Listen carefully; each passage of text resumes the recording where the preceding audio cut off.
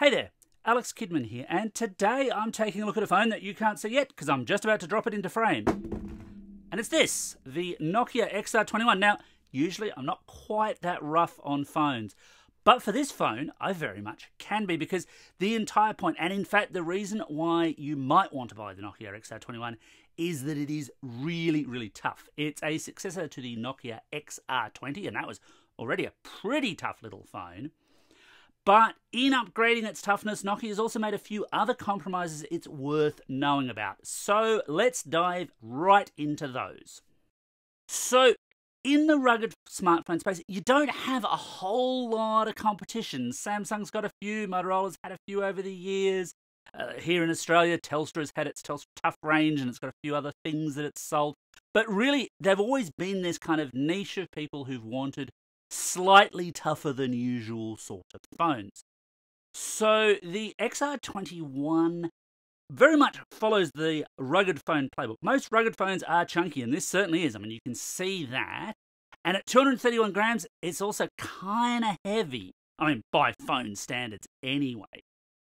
The XR21 only actually comes in two colors. So this is the midnight black that I've got here. There's also a pine green if you like a little bit of color, but that's all you've got. And you're not really going to throw a case on this because of its ruggedness. The ruggedness is the key thing. So a lot of phones, even those in the premium space, will have like up to IP68 rated resistance.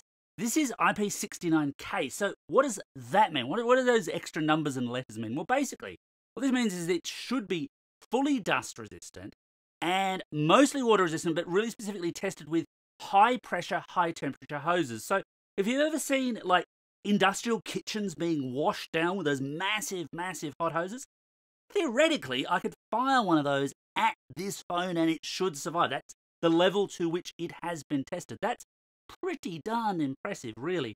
Now, have I done that? No, I don't have one of those hoses for a start. I have kind of thrown it around a bit, dropped it a bit, got it a bit wet. I'll show some of that off throughout the video. And look, as you can see, this is still a perfectly functional phone. It still works just great. Not a problem at all. And that's a really, really good thing. But that ruggedness is the point. So in terms of other display features, 6.49-inch display, 1080 by 2400 resolution, supports up to 120 Hz refresh rates, which is nice to see in this kind of phone, although not entirely unusual at that $799 price point. It's not super bright, which if you're working outside in really, really bright temperatures, might be a little bit of an issue to you. It's not awful, but there certainly are brighter phones out there. One of the things I do like about the Nokia XR21 is that it still has a standard headphone jack, but more than that, it's got these couple of buttons. So it's got this button here and this button there. Now, what do these do? Well, they're action buttons, and there used to be a style not that long ago for a lot of phones to have like a single button, usually for invoking Google Assistant, or on Samsung phones, Bixby. And that's not what these do. These are programmable buttons. You can set them to all sorts of different actions that you might want. And it's a sensible kind of move for this kind of phone, because I could totally see someone working in a hazardous environment. They've got gloves on. They can't exactly get the phone to work. The screen won't react to a lot of gloves. You can obviously get those gloves with the little linings in them that will work, but won't obviously work all of the time. Having those buttons to quickly be able to do one or two key things could be very, very handy. Nice to see. Good inclusion. So this is a tough, tough phone, but tough phones often come with compromises elsewhere, because in order to make them tough to a certain price point, you can't have everything, and this certainly doesn't. And the first area where we do see some compromises is in the camera. So you get a 64 megapixel primary wide and 8 megapixel ultra wide, while on the front you also get an 8 megapixel selfie camera.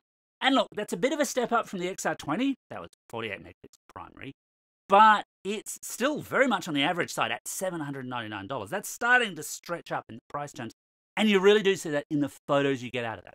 Now, like any modern phone, yeah, look, this isn't a terrible camera phone, but if camera is important to you, you can do a heck of a lot better than the XR21 will manage. It is definitely a shortcoming of this particular phone model. And again, it's just in service to that ruggedness. They've put all the money into making this as tough as boots, and considerably less into the camera, I'll say. The same is basically true of the processor. So it's running on a Snapdragon 695 5G chip with 6 gig of RAM and 128 gig of fixed storage. That's not a lot of storage, especially when you consider that you've also got to throw in Android, and there's a few pre-installed apps, although not that many, on this phone. So how does that compare? Well, you can find full benchmark results on my written review at my site, but basically not spectacularly well. This is pretty much bottom of its class at its price point, comparing it against other phones that you could get in this price category, things like the Motorola Edge 40, the Google Pixel 7a, or the Samsung Galaxy A54. It runs, lower than all of those in straight benchmark terms, and especially in graphics terms. This is not a gaming phone by any stretch of the imagination. One thing I do like, though, is that this is a fairly plain Android phone, and HMD Global are promising 3 Android updates to it. So it's stock Android 13, basically, and it should see through to at least Android 16. That's really, really nice to see. Good call. I like phones with long support lives. And 3 years isn't long, but it's a heck of a lot better than you see out of a lot of other manufacturers. On the battery front, so this is an interesting one because you might think, well, it's a big, thick, chunky phone. Surely they can throw a big, thick, chunky battery in there. Not quite, not quite. So it comes with a 4800 milliamp hour battery pack.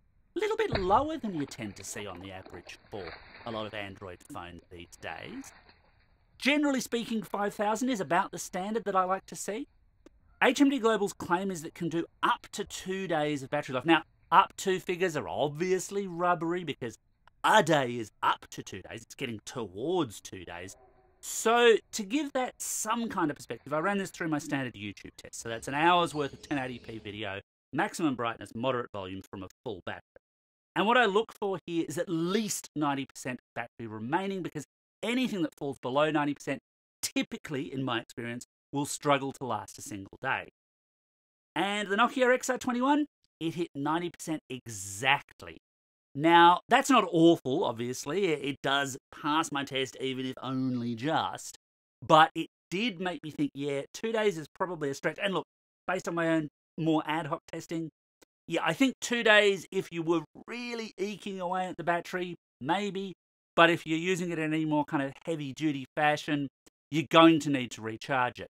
Now, at $799, we do start to see some phones offer wireless charging. This doesn't have that. I'm sure, again, this is all to do with it being so robust. You can't exactly build in the cheese stuff and have it work and have it not break in this kind of frame. So you're talking USB-C charging up to 33 watts. One of the features actually I didn't mention there in terms of the charging is the fact that you're also limited just to USB 2 speeds for data transfer. Weird little choice there, Nokia. Not so sure on that one. But then again, I suppose if you're doing it all wirelessly or throwing it up to the cloud, maybe that doesn't matter quite so much. So should you buy the Nokia XR21? Well, look, there's exactly one reason to buy this phone. It's tough. It's very tough. And look, I feel like I might have mentioned that already a little bit before. Everything on this phone exists in service to that toughness, without exception. So, if you're working in an environment which is hazardous to electronics, easy recommendation. If you have kids who are really, really brutal on phones and break them all the time, yeah, this would pretty much do the trick most of the time. And in fact, they could even take advantage of the fact that HMD Global is so confident in the toughness of this phone that here in Australia at least, if you break the screen within the first year, they'll replace it for free. That's a nice inclusion. But in the wider phone market, look, yeah, you've got to balance it against the fact that while it's rugged, it's not particularly fast, it's not particularly blessed with great battery life or spectacular cameras. If those factors are important to you, you can do better for this kind of money. This is still a niche phone. It's a really good example of what you can do with a rugged phone. It's great if you need that ruggedness, but you've got to really need it that rugged. Anyway, that's my take on the Nokia XR21. What do you think? What do you want to know? Let me know. And as always, thanks for watching, and don't forget to hit like and subscribe.